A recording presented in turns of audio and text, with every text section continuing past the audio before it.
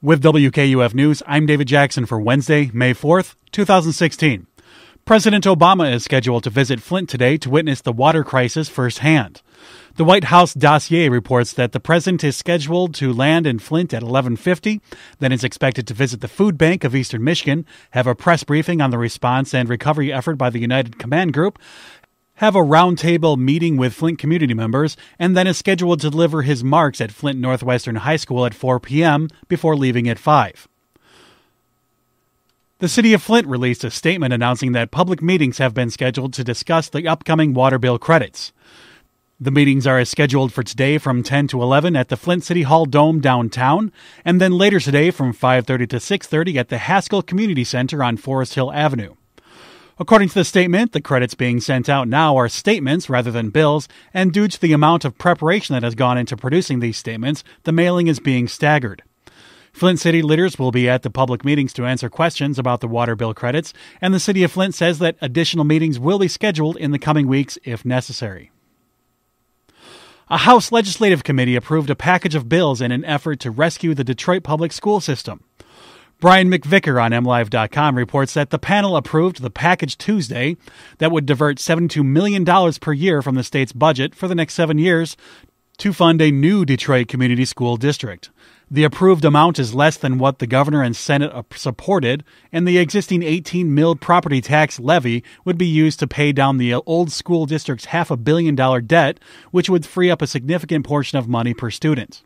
Critics say that the legislation includes language that would prohibit existing union contracts at the DPS from being transferred to the proposed new community district, which Representative Henry Yanez of Sterling Heights accuses of being union busting.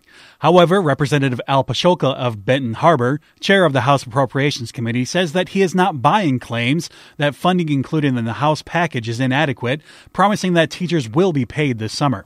Teachers, on the other hand, believe that the rumors about the school system not guaranteeing educators' paychecks are true and organized a sick-out for Monday and Tuesday.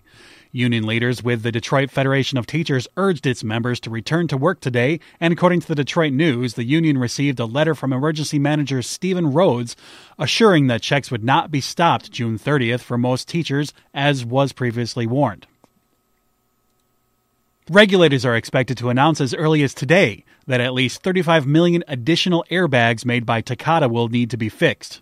The New York Times reports that the airbags can unexpectedly explode inside the cabin. The issue at hand is Takata's use of ammonium nitrate that can become unstable over time or when it is exposed to moisture. The new recall focuses on airbags that do not have a drying agent included. This new round of expected recalls was prompted by findings of 3 separate investigations conducted by Honda Motor Company, Takata themselves, and 10 other automakers. The NHTSA imposed a $70 million penalty that could increase to $200 million if Takata does not meet the terms of the order levied against the company.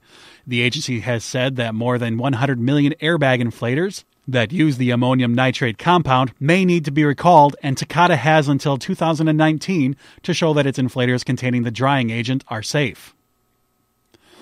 And finally, biotech company BioQuark from Philadelphia has been granted permission from unnamed health watchdogs to begin experiments aimed at bringing brain-dead patients back from the proverbial dead. The biotech company will use a combination of therapies including stem cell therapy, a cocktail of peptides, as well as deploying lasers with nerve stimulation techniques to bring patients out of comas.